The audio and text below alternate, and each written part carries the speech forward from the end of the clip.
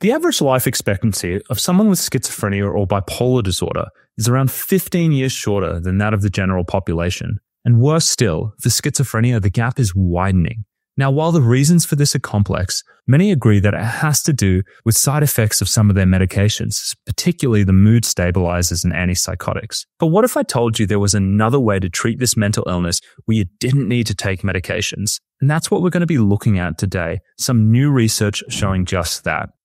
Oftentimes, people with conditions such as schizophrenia or bipolar believe that medication is their only option. They may take meds that help them with their symptoms, but they cause serious side effects. And many end up on an endless quest of trialing different combinations of meds, only to find that nothing really works. Now, as a psychiatrist, it is difficult for me to prescribe these medications, which I know can cause serious side effects. And while these side effects may be treatable, they may require yet more medications. Now, that's why I'm excited to tell you about new research looking into whether the ketogenic diet can help. Now, I'm sure many of you know someone doing keto or have at least seen it on social media, and you may be suspicious of any diet where you consume large amounts of fat. However, did you know that the ketogenic diet was invented around 100 years ago as an effective treatment for childhood epilepsy? And since then, the diet has been studied as a possible treatment for many neurological conditions. But what is a ketogenic diet?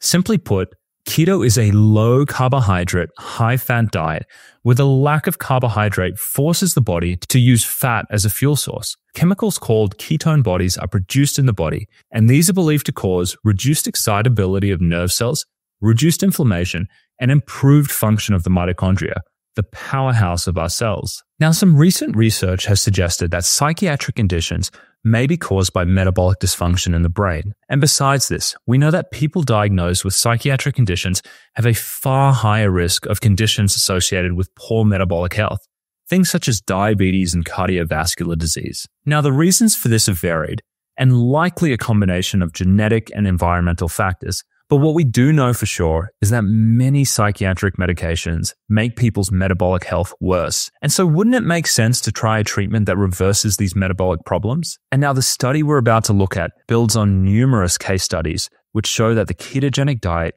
can be very beneficial for people with psychiatric conditions. The study by Dr. Sethi selected 23 people with either schizophrenia or bipolar disorder, and all had gained weight since starting psychiatric treatment and had at least one measure of metabolic abnormalities, things like high blood pressure or obesity. And at the start of the study, they had a medical and psychiatric evaluation before they even went on the diet, and after 4 months, they were then reevaluated. And during the trial, participants had their level of ketone bodies in their blood measured to make sure they were actually complying with the diet. Now, ketones are the source of fuel that your body uses when you restrict carbohydrates.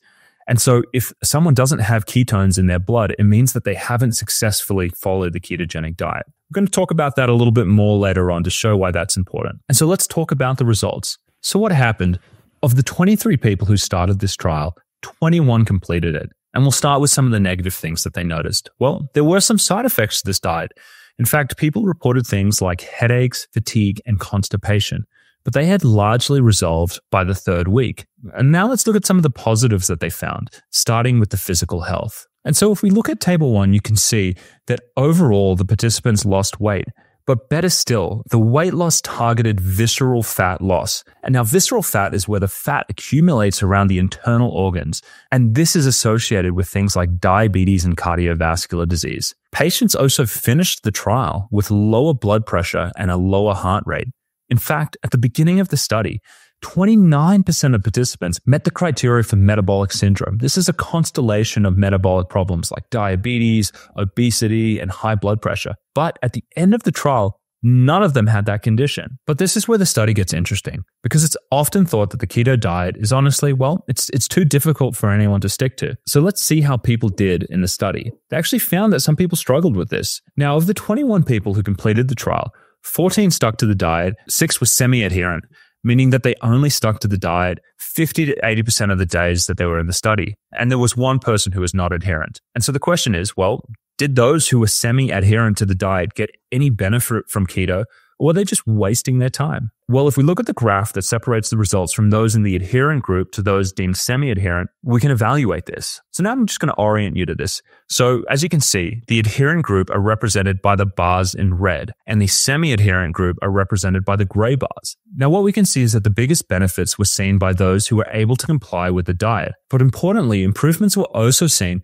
in those who found it more difficult to stick to the diet. Simply put, you didn't need to stick to the diet 100% of the time to see improvements in their health, which is a reassuring result for anyone who's considering keto. And honestly, from my personal experience doing diets and personal experience recommending diets like paleo and keto to my patients, I don't think I've ever met anyone who was able to stick to it 100% of the time. But it doesn't mean it's all for naught. As long as you're doing it as best you can expect to get some benefits from this. And that's a really reassuring finding. Let's look at some of the other things they found. So the blood test showed that they had reduced inflammation, lower blood lipid levels, reduced blood glucose, and improved insulin resistance. The results regarding cholesterol levels are a little bit more difficult to interpret, but overall, when we looked at all of the patients in the study, their overall risk of having a heart attack or a stroke in the next 10 years did not change. That's a really reassuring finding because I know a lot of people think, if I eat a high-fat diet, my arteries are just going to slam shut from fat and cholesterol. That's not what they found. But in fact, when they did a subgroup analysis, when they looked at the adherent group, they found that there was an 11% decrease in this risk. Now, while it's really reassuring to see how this diet was associated with all these physical improvements, let's not forget why we're here. We're here to talk about the effects of this diet on mental health. And that's where this study gets even more interesting. Okay, so this table summarizes the effects on the mental health of the patients who are on this diet. Now, it is really encouraging to see these findings because firstly, we can see large drops in the scores for depression, anxiety, and the severity of mental illness. On top of this, participants experienced improved sleep quality and a measurable improvement in their quality of life. And once again, there's a really important finding here, and that is that the semi-adherent group also had improvements in their mental health. Now, these findings are truly groundbreaking. And just to contextualize this, if there was a drug out there that was able to produce results like this, it would be a blockbuster and a total winner. Having looked at numerous studies of antidepressants and antipsychotics during my time in the pharmaceutical industry and at the FDA, sometimes we would get a 10% improvement. And I'm not even talking about recovery from the condition, like a 10% improvement in symptoms. And that would be enough to get the drug on the market. Now, I want to come back to this study because at the start of the study, only 30% of the patients were deemed in recovery from their mental illness as a result of their standard treatment of mood stabilizers or antipsychotics. However, at the end of this study, 75% of them were in recovery. And if we were to look at the subset of people who completely adhered to this diet, all of them were in recovery. That is mind-blowing, especially in the context of serious mental illnesses like bipolar disorder and schizophrenia, which a lot of people write off as being incurable. But do you want to know what really impressed me about this study? Well, it's actually some of the comments that the participants themselves had to say about the diet. So let's see what some of them said. One participant said, well, since being on this diet, I haven't noticed any significant anxiety. Another said, it can honestly save a lot of lives. It saved mine. I would not be here today if it was not for keto. It has helped a lot with my mood stabilization. Or this, if things continue in a positive trajectory, it's definitely not out of the realm of possibility that my bipolar disorder could go into remission. Or this, my opportunity to participate in the metabolic psychiatry study has transformed my life. I gained knowledge, became able-bodied again, and my mood disorder and eating disorder symptoms lessened dramatically. I became sexually active again after 16 years of celibacy. Or how about this comment? I can tell you that I've never felt better than I have since using ketosis. It has worked far better than lamotrigine ever did.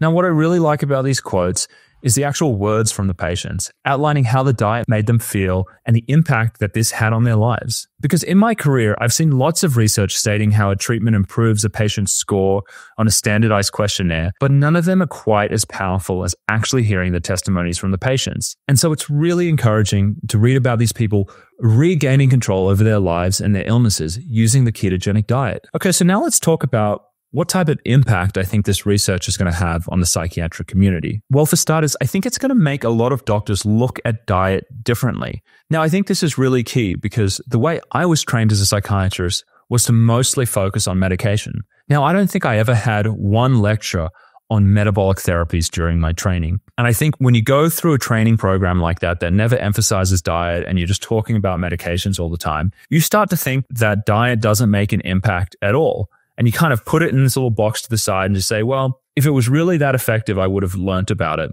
And so I'm just going to focus on the meds. And I think that's how a lot of psychiatrists really look at diet. But you can't really do that anymore, because what this research shows is that if you use a ketogenic diet, not only can you get substantial improvements in your mental health, much larger than you can get with mood stabilizers or antipsychotics, but you also get all of these side benefits, right?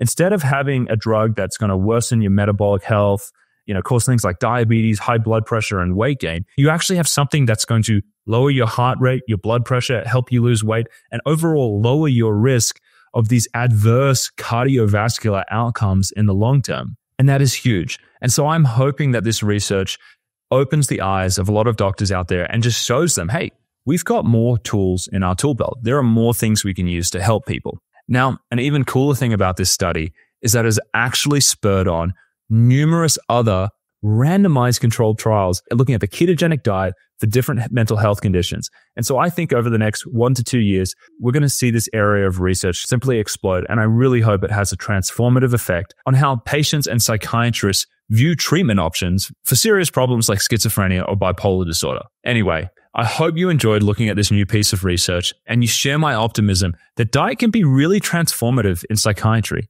The current medications we have to treat severe mental illness, they can have terrible side effects. And so it's great to see a new approach that could lead to a more holistic and integrated way to treat mental health. Now, if you want to learn more about this, you might be interested in checking out my interview that I did with Georgia Eid earlier on this year.